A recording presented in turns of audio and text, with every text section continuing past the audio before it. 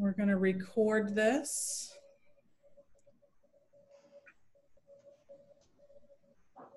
We're getting some shares and people are joining, which is great. And if people have already watched the films and you have any questions, put that in the chat box and we'll circle back and get to your questions a little later on.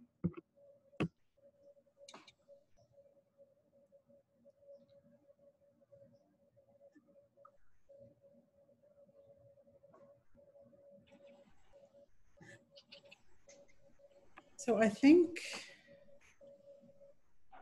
we'll get started in just a second. We see more people joining.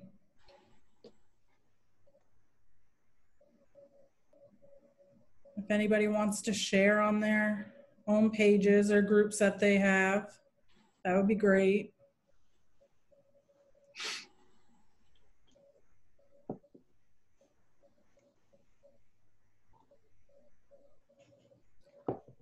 Right now, it looks like we have at least 11 people, so thank you for joining us.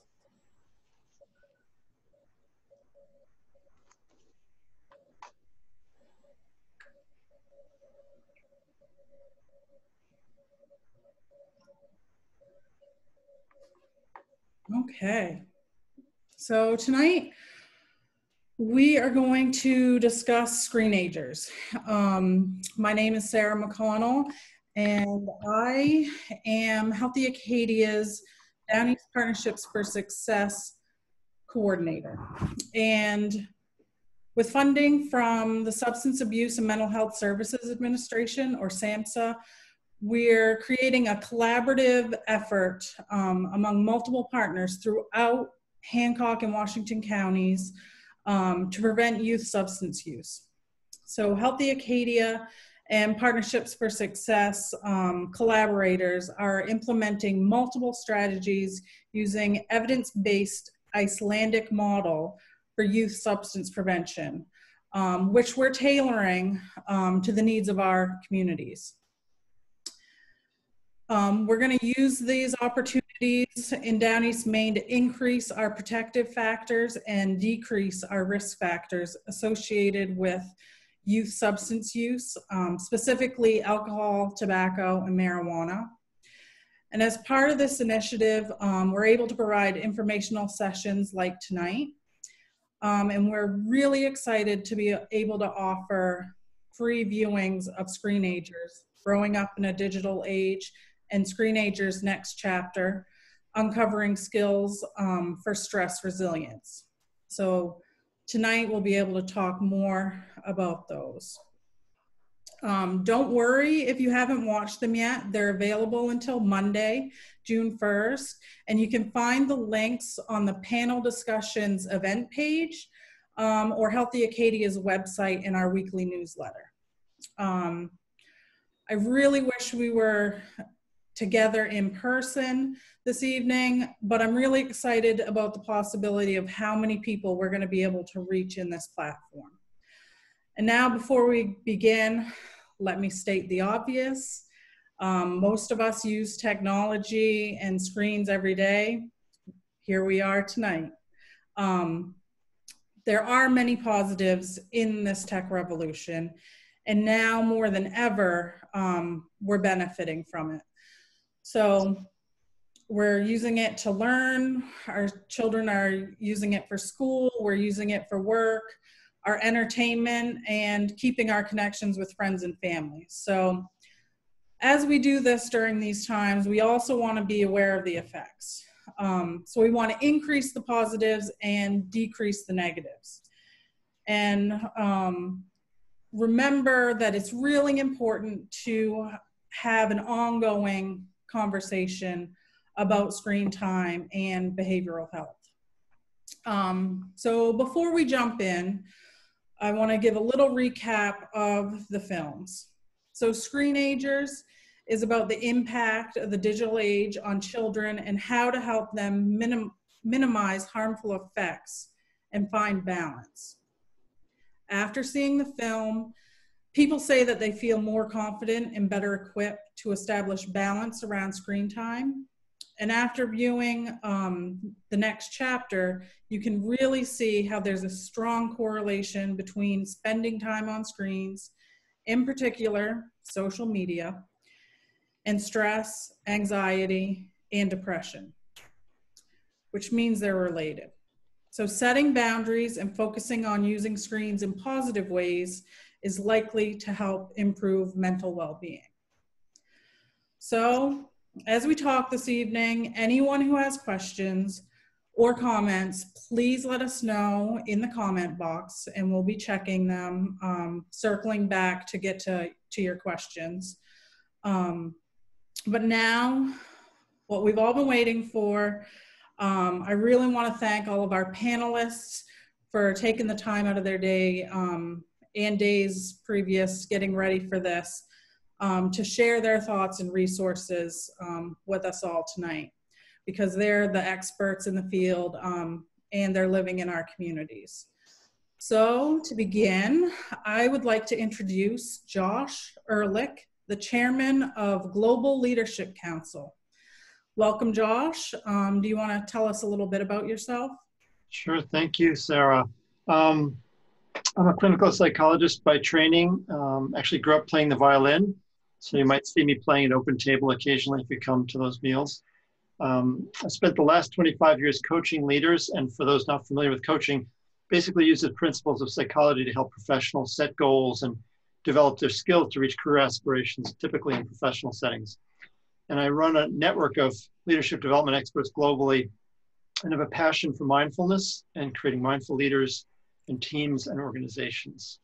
And I live in Bar Harbor with my wife and two daughters, Taylor, who's 12, and Skylar, who's 5. Oh, thank you, Josh.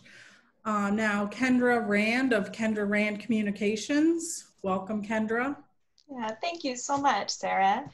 I'm Kendra Rand. I teach part-time for the University of Maine Department of Communication and Journalism, and also for College of the Atlantic. I primarily teach interpersonal communication, group communication, and public speaking skills. I do some consulting for nonprofit organizations and state and federal agencies in and around Maine.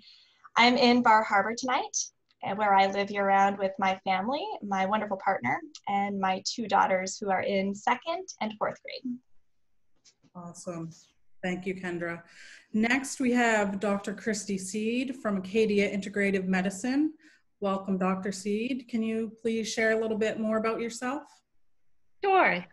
I'm a family physician, also trained in integrative medicine, and currently practice primary care and integrative medicine here in Soamesville, Maine. And I have 2 children, boys who are 9 and 11 years old, and they both attend Mount Desert Elementary School. And I'm glad to be here tonight. Thank you. Thank you so much. And finally, we have Healthy Acadia's Youth Engagement Coordinator, Corey Hunkler. Thank you for joining us, Corey. Can you tell us a little bit more about yourself and what you do at Healthy Acadia? Thanks, Sarah. And hi, everyone. Thanks for watching. Yeah, I recently came on board at Healthy Acadia as a youth engagement coordinator. Really excited about the position and the potential to reach young people across Washington and Hancock counties. And my role focuses on supporting youth engagement programs and initiatives that build resilience and leadership in young people. My panel expertise tonight comes from hearing and talking with young people on their experiences with screens as a school social worker. And I taught digital citizenship in 4 Washington County schools, pre-K through 8 previously. And I live in Cherryfield on the borderlands of Washington and Hancock County. Thank you, Corey. And again, thank you all for joining us. And thank you all for tuning in. It looks like we've had over 10 people viewing and upwards of about 20 during our time so far. So everyone watching, again, please feel free to send us questions, comment, let us know where you're watching from. Let us know if you know any of us. And hopefully we can shed some light on some different topics tonight. So after I watched both films, one of the stats that really stuck out to me was that 53% of teens feel like they're addicted to their mobile devices. And with that, Corey, when should I become concerned about my teens' phone use? How does that relate to anxiety, depression? You want to share anything on that? I really wish there was a easy measure to determine when you should be concerned, but I'm not really sure there is one. I think that as a parent or a guardian, you know your teen the best or your young person the best. And I think after you make a decision to allow your child or young teen to have their phone, it's kind of up to you to be able to monitor their use and kind of have ongoing, non-judgmental, open conversations with them about what's going on.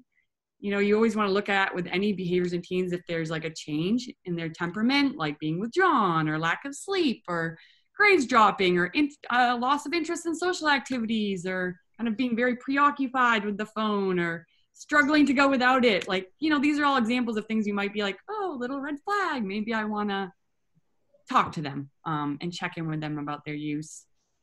And, you know, relating to anxiety and depression is also pretty complex and, you know, multifaceted. You know, how, like, about mental health diagnoses and how they're related to screens and how they develop. But from experience, what I've seen in teens is screens are a great way, teens and adults, screens are a great way to distract yourself from the problems that exist in the real world. And so a lot of times by retreating into a screen, every time you feel sad or anxious or lonely or nervous, you're not allowing yourself to kind of be present in the world and develop kind of skills to deal with these emotions. When I was in the classroom educating about screens, young children often point out how upset they get because they feel ignored when their parents are using screens. And this is before usually they have their own screens. So I think that's a really important thing to be aware of too, is how we're modeling it. And the last point is kind of a lot of young tweens and teens. Let me know that social media contributes to their feeling of low self-worth when they're scrolling through airbrush photos, edited photos, beautiful people, groups of people having fun for hours on end can really distort your perception or their perception of themselves at such a delicate time of growth. Based on research, Common Sense Media published statistics that after like 45 minutes of use on Instagram, Snapchat, or TikTok, your emotions actually start to decline and you're no longer having fun. So you mentioned you worked in schools. What are some of the barriers that exist for teens and those students to discuss their mental health issues? I think, developmentally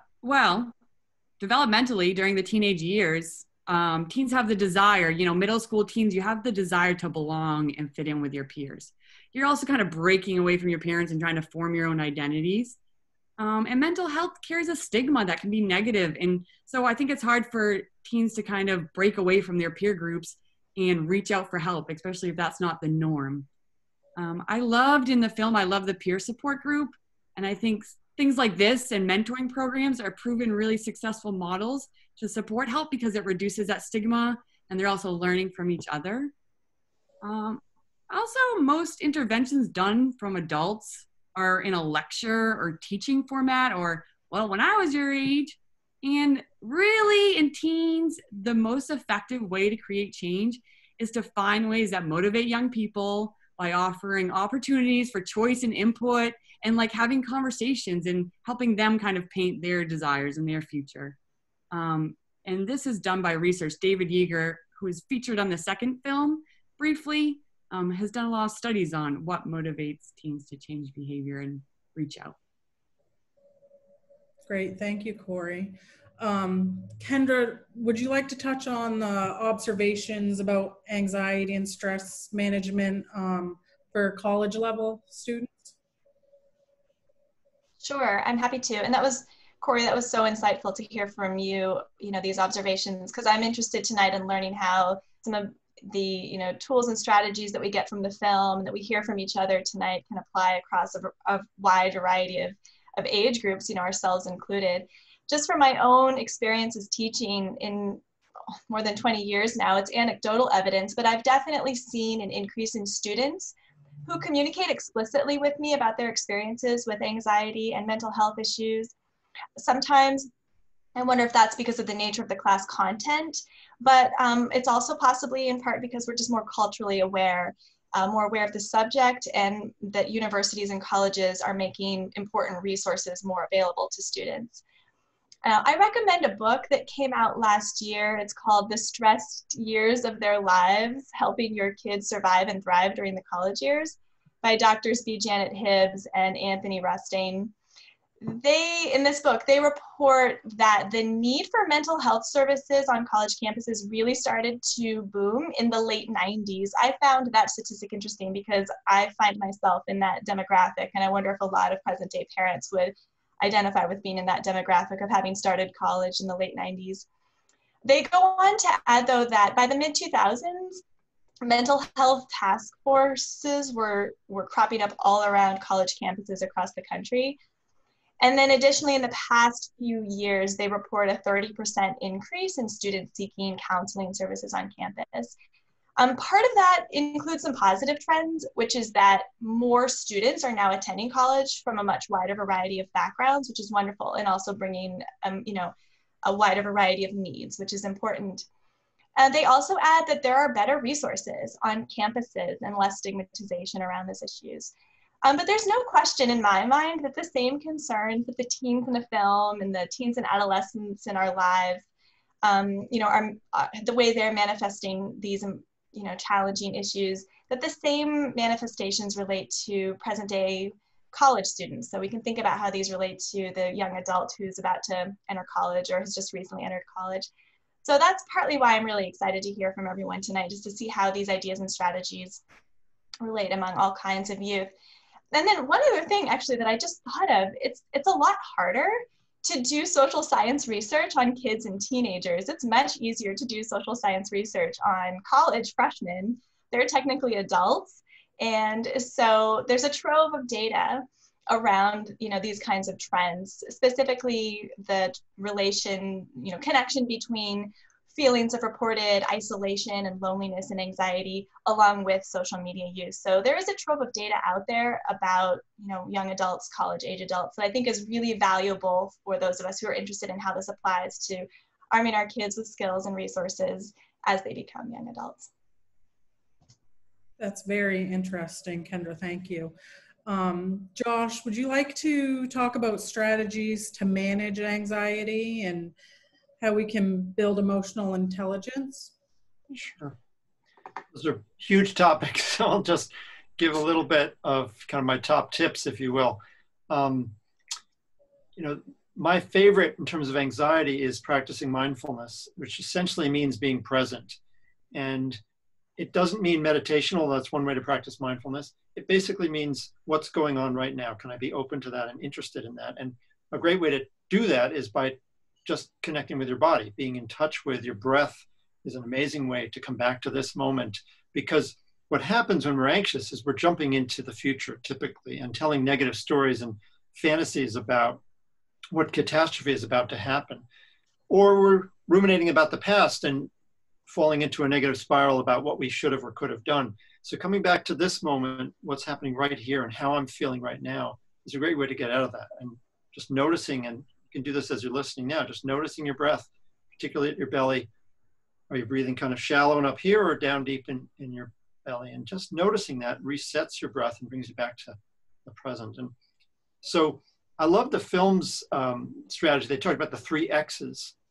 Right? The first X is to expect anxiety. And actually, I think it's really more about accepting anxiety. Anxiety will happen. It's not, so we get ourselves wrapped up when we start to say, well, I shouldn't be feeling anxious. Oh no, I'm feeling anxious. We get this negative spiral there too. The first thing is just to accept that it is there. The second X is to externalize, to name it, to label it, to say, one of my favorite authors is Thich Nhat Hanh. He talks about saying, hello, my little friend, my fear. And as it comes up, you don't don't squash it, you don't suppress it. You say, oh, you recognize it and you contain it within your awareness. So you're getting it out of it occupying you to saying, okay, it's over there, it's somebody else, something else. That's the externalized. And the third X is experiment, which is to test your reality. Don't just avoid the fear, but go after it. Get into that situation and realize you can get through it. But I think there's a fourth X. I love a good acronym is worth millions, but the fourth X for me is exhale. So especially focusing on our exhalation helps us calm down. When you focus on the inhalation, we tend to rev ourselves up. So exhaling is a beautiful thing. We can talk more about emotional intelligence, but that's kind of a bite size around anxiety management. Thank you. We definitely all could use that and be reminded of that. I know I could multiple times a day. Dr. Seed, Screenagers touches on brain development, and can you speak about the physiological changes that occur in teen brains?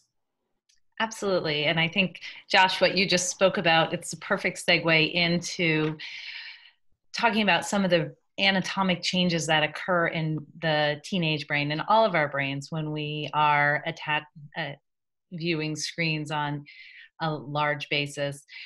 They talk in the movie about the amygdala. The amygdala is a very small part of the brain in the center of the brain, and it's where our fight or flight, where our fear, where our anxiety kind of is born. It's the place that is really important. When we were cavemen and women and we were being chased by a wildebeest or some other type of large predator, the amygdala would kick in and it'd say, okay, and essentially shut down the rest of the brain so that all we were focused on was the fear, and we would run away and hopefully escape.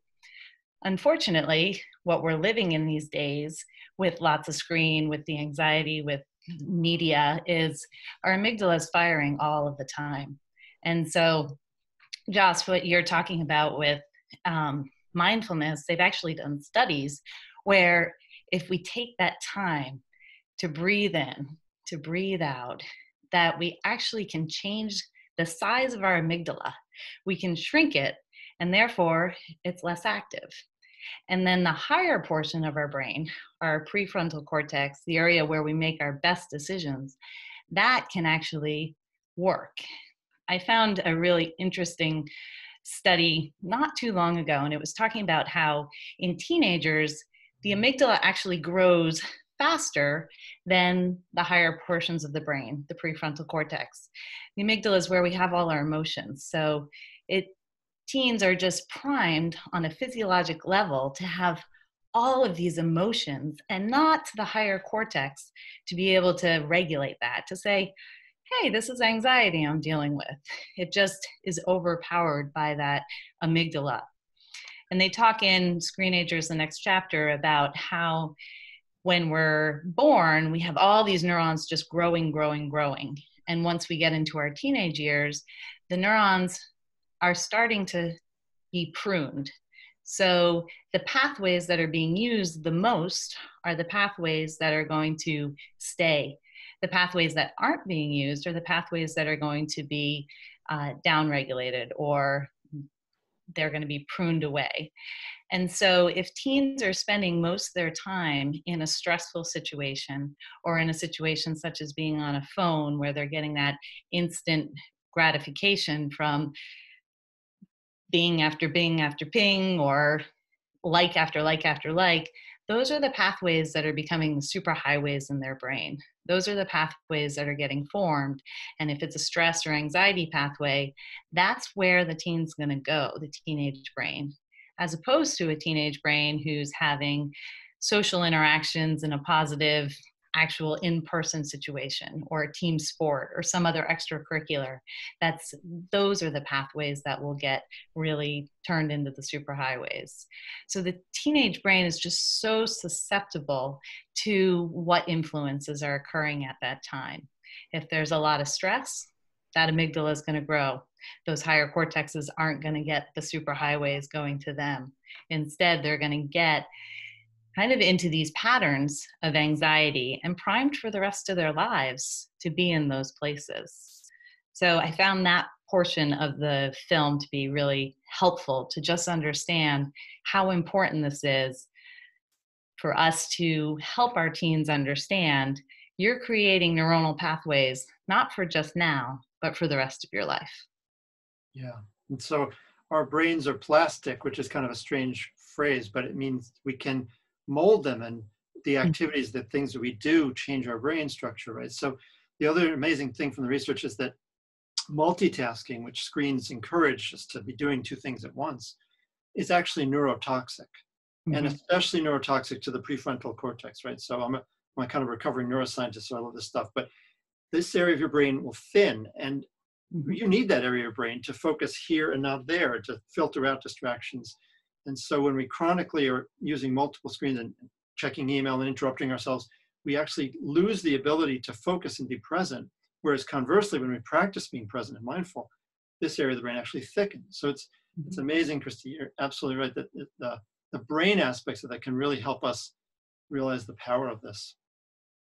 Yes, I find talking to my patients who are teenagers, it's just a different avenue to approach. It's not you're bad because you're on social media, but you're actually, just as if you go to the gym and you exercise, your body's going to respond in a way that your muscles are going to grow, your heart's going to be healthy.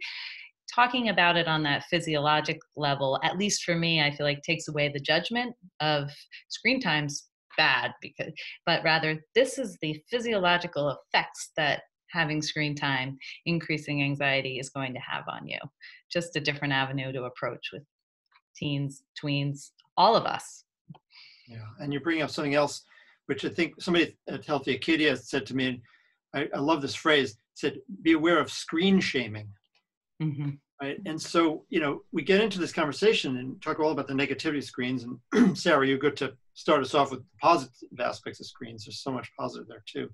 But we can shame ourselves and shame each other about screen time use. And we have to be careful about that. It's about overuse. It's not about never using. It's not about never multitasking. It's just about, okay, just be conscious of what you're doing and how often, what that's doing to you. Yeah, thank you guys so much for bringing that higher level thinking into a more general way of us understanding. That was really great. Kendra, can you talk about the value of practicing interpersonal communication?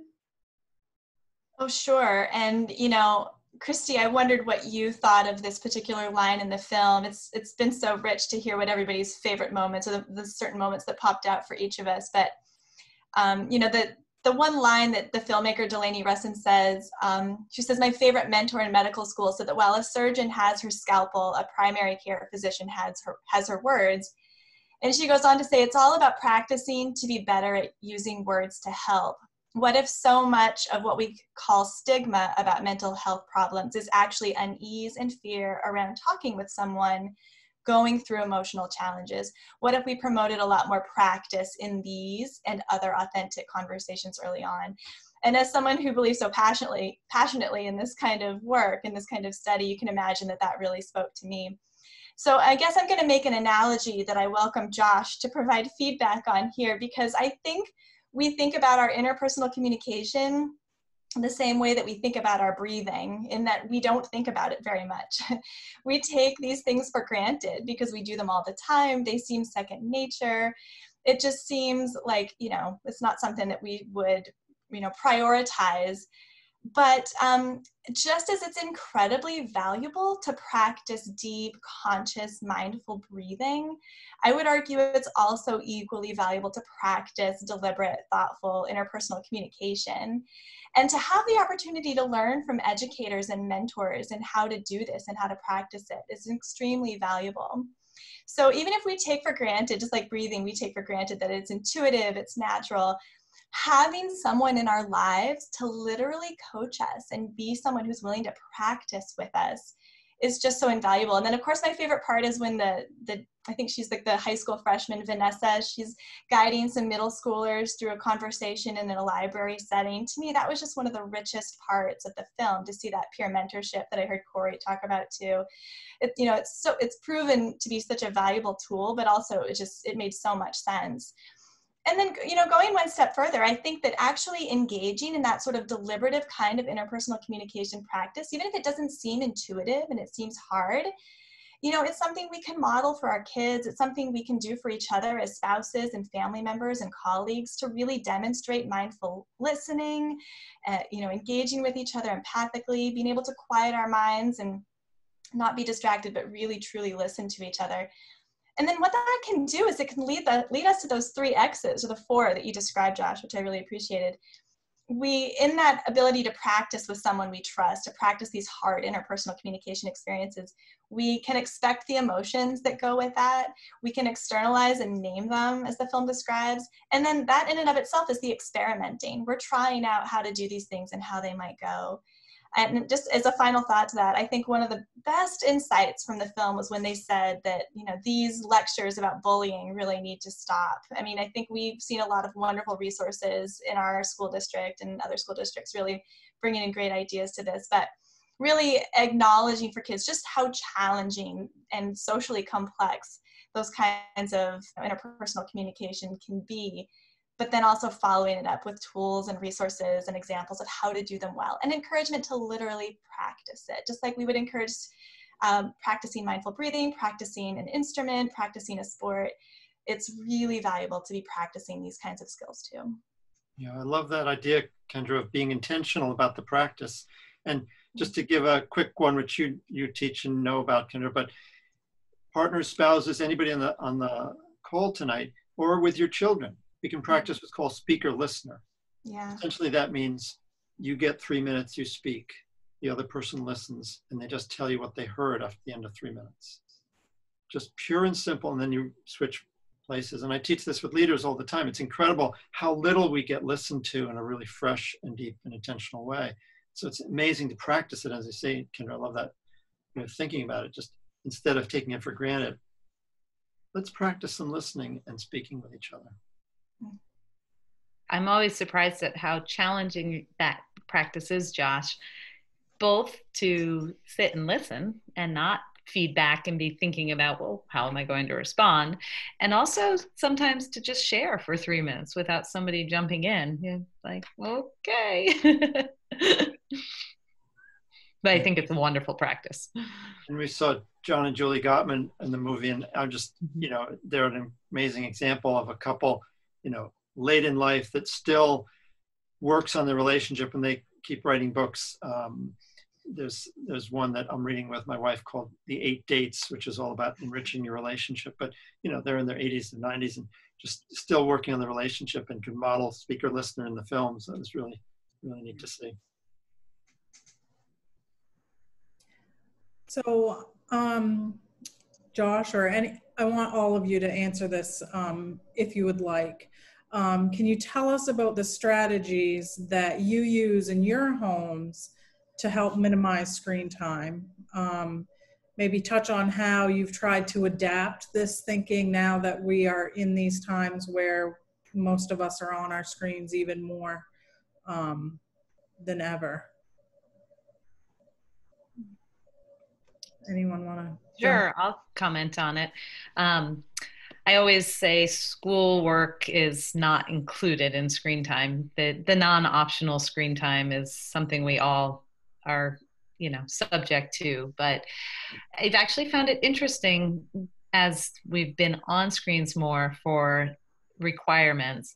My children have been finding they don't want to be on as much, which is somewhat refreshing. It also coincides with the weather becoming beautiful, so I don't know which one's which, but in order to enforce, we have iPads, and I love the screen time limits that can be set, because prior to setting those limits, we've had discussions of how much time do you think is appropriate with our children, and so that it's a discussion, not a absolute, not me coming down and my husband coming down saying, this is it. And then setting those limits on the iPad, so there's no discussion. It makes it easy, I think, in that they just turn off when their 15 minutes during the school week is done.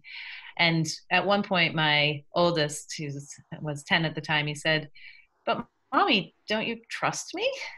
And I looked at him and I said, I don't trust you because I don't really trust myself. I put my own screen time limits on my iPhone because I find it's such a slippery slope. And when he heard me say that, he was like, oh, okay, this isn't me. This isn't just because I'm a kid and I don't have self-control or regulation.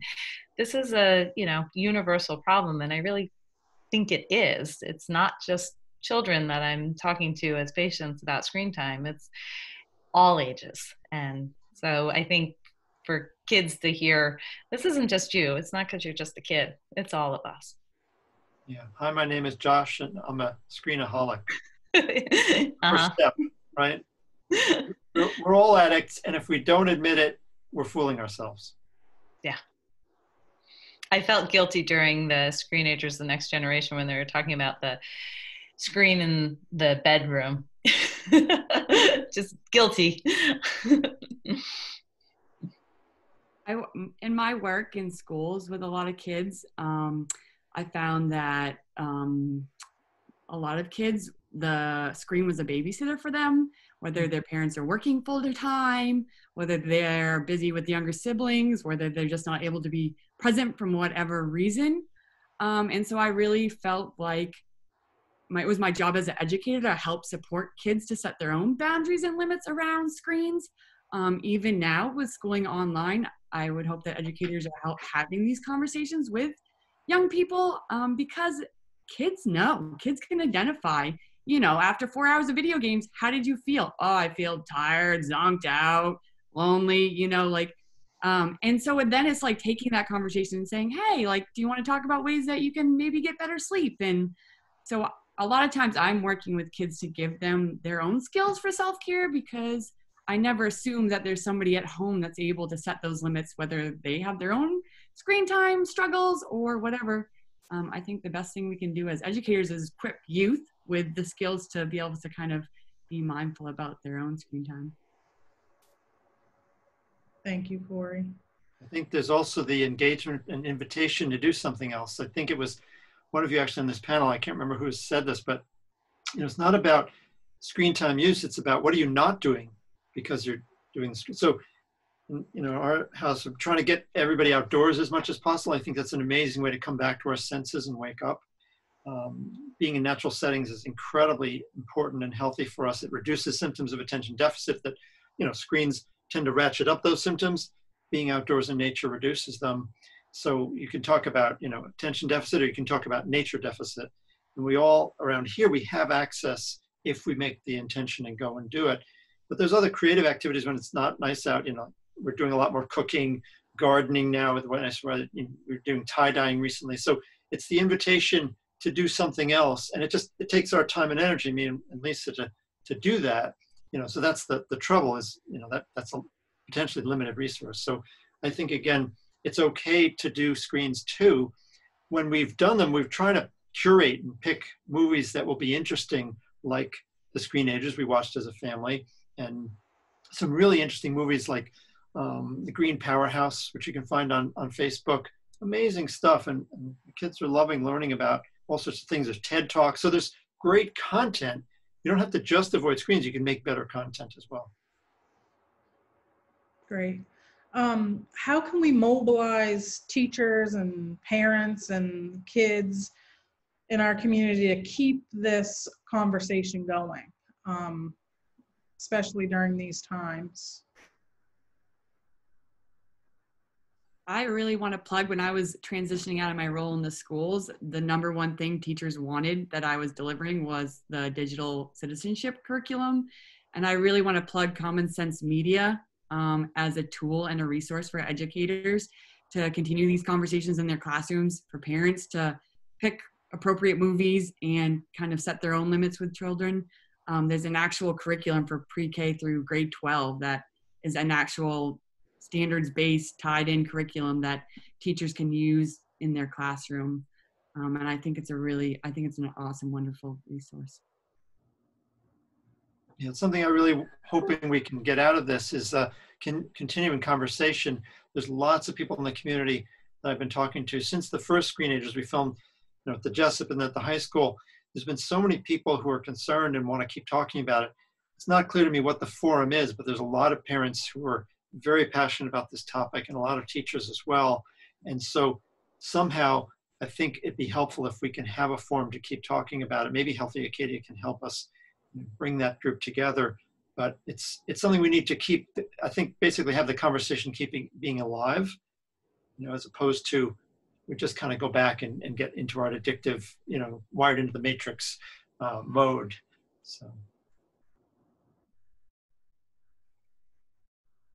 So we've had some people comment, which is great.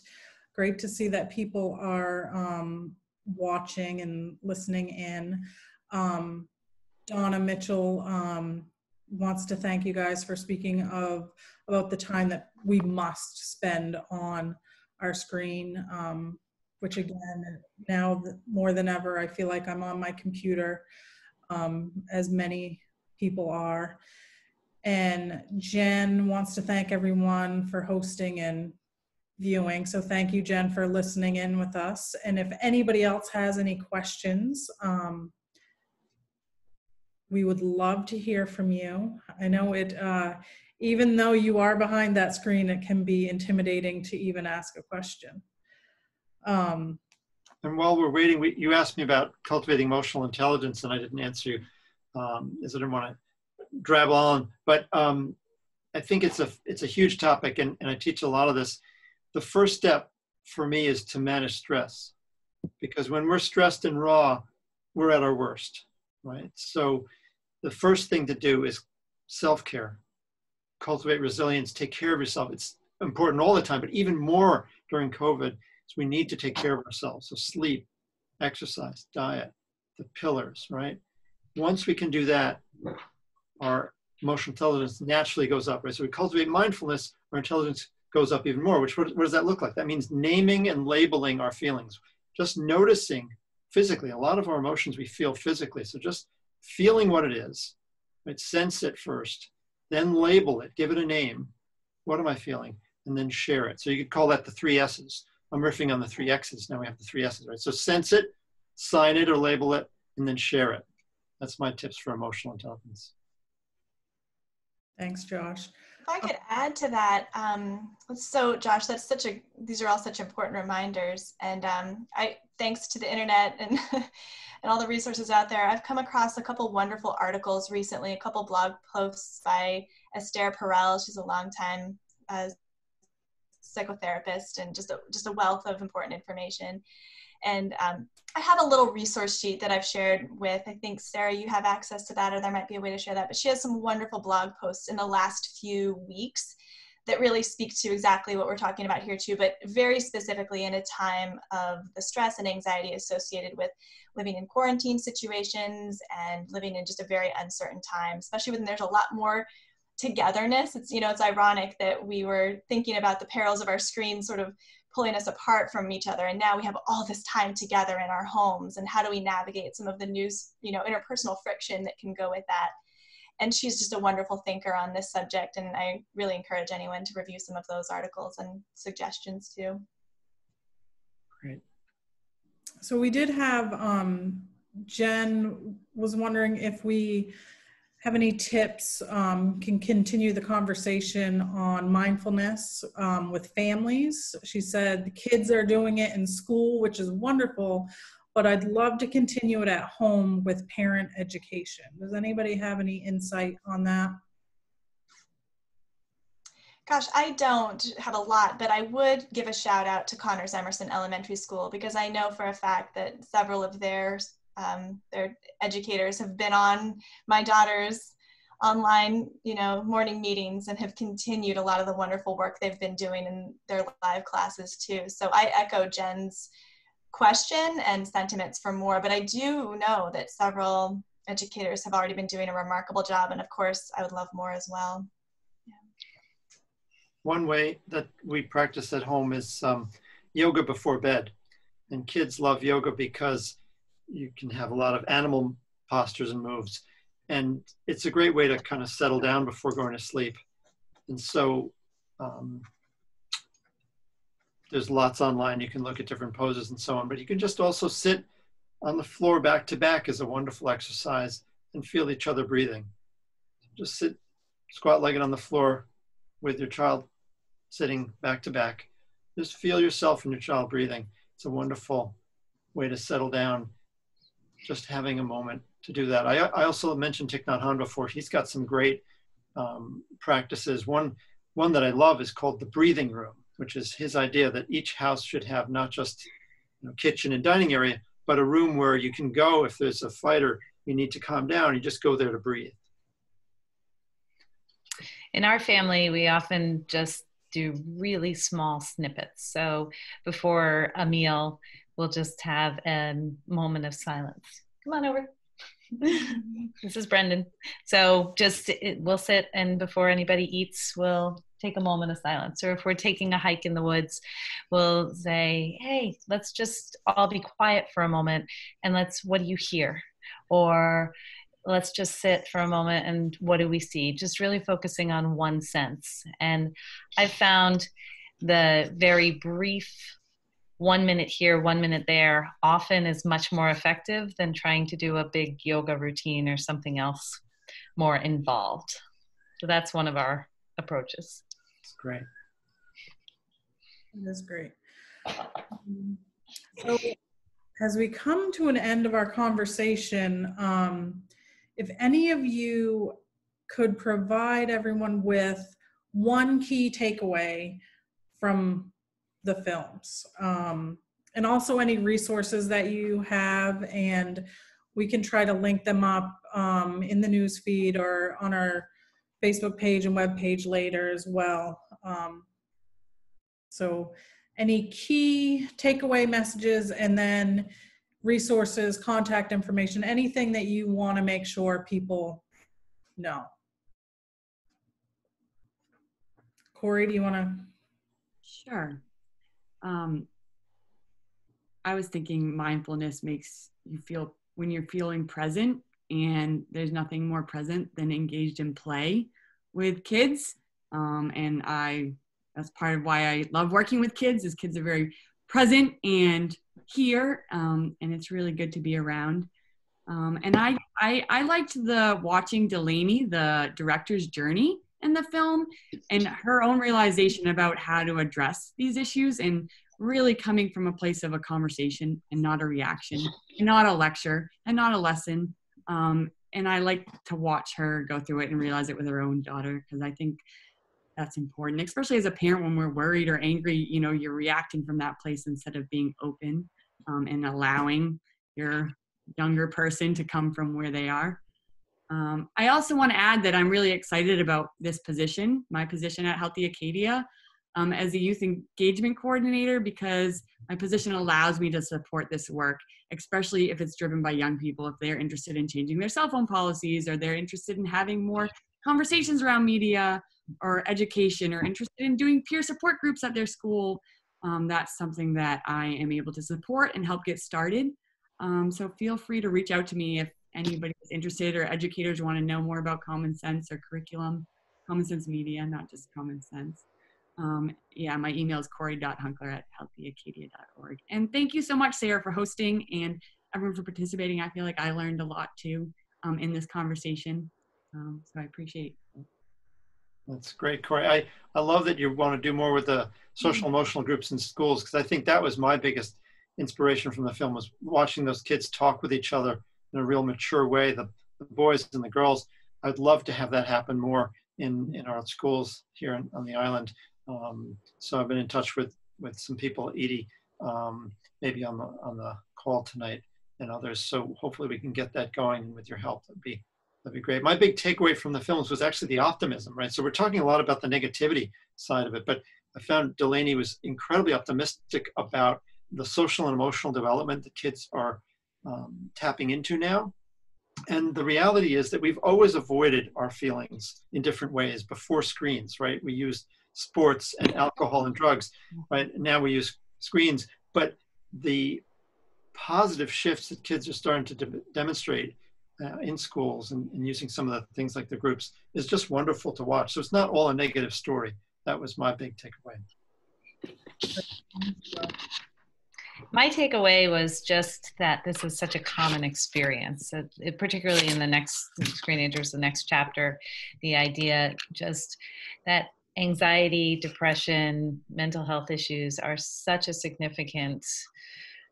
they're just so significant in so much of the population. And I think a lot of times teens and kids feel isolated in those feelings.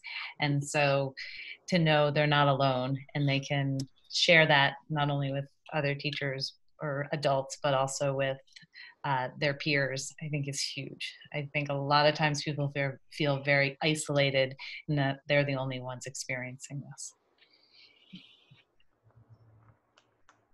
It's been so great to hear everyone's, takeaways, because I agree with you all, and certainly building a little bit on, Corey, what you were talking about. I think in both films, one of the most valuable parts is that the filmmaker Delaney Rustin is very candid about her own journey and figuring this stuff out too. And one of her quotes that jumped out at me when I watched this time was, tolerate, as a parent, as a mother, she says, tolerating our own emotions when we have to enforce boundaries with our kids is a hard thing to do. And so just the skills that we're trying to impart on our kids are just as relevant to us as we're doing that exact job. So in addition to all those wonderful scenes of the peer educators and the peer coaching around mental health, around suicide awareness, around interpersonal communication strategies, in addition to those, I think just for the second time, seeing her own sort of very candid experiences as a mom in a very for very challenging subject matter in a very challenging time was really refreshing and also really encouraging and motivating. Yeah, definitely. So we did have another question come in. So Sue would like to know if there's a financial need to support these efforts. So I can speak to Healthy Acadia's financial needs. We definitely have a number of employees in place in Hancock and Washington counties. Some of our funding is limited to the area that we can serve. Right now, a lot of our resilience work is being done in Hancock County, and we would like to expand that. And I'll give another shout out to Downey's Teen Leadership Camp. Can always use support for our teams with some summer experiences, and with Corey's help, we'll expand that work into the full year. So is there anyone else that has any thoughts on that?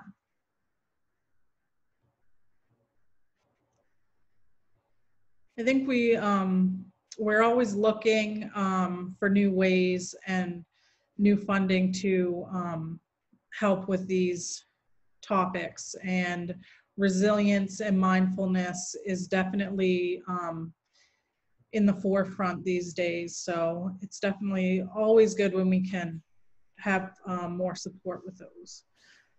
Does anyone have any last thoughts? Thank you guys. Can't thank you enough for being with us tonight. And a big thank you to everyone who was tuning in. We are recording this, and it's also will be available on our Facebook page.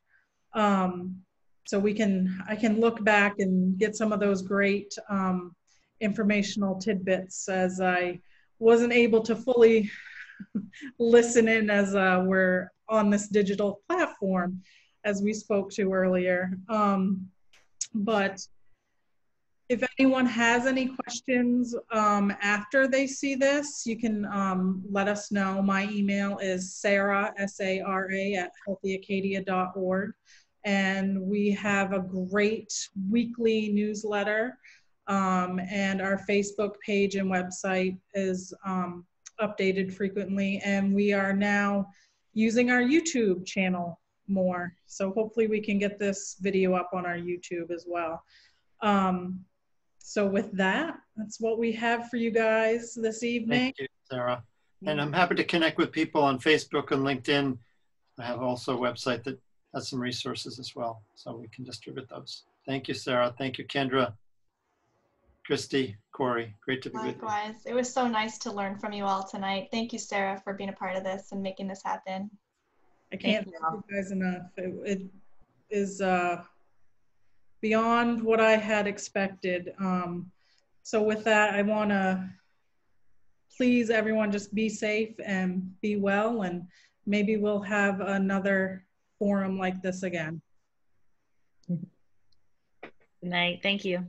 Right. Okay.